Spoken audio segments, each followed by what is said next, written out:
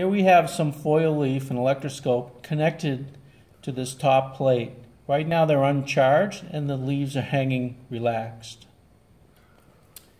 I have a piece of acrylic which I'm going to make positively charged. Come here, touch this with my finger. Now I have negative charge here. I'm going to bring it near the foil leaves.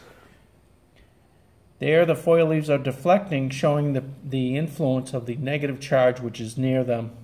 I'm going to take my finger and touch the foil leaf electroscope and now pull it away. Now it's charged opposite. It's now charged positive, and I can show that because if I bring negative charge near it, the leaves go down. If I bring the negative charge away, the leaves go up, showing it's positively charged.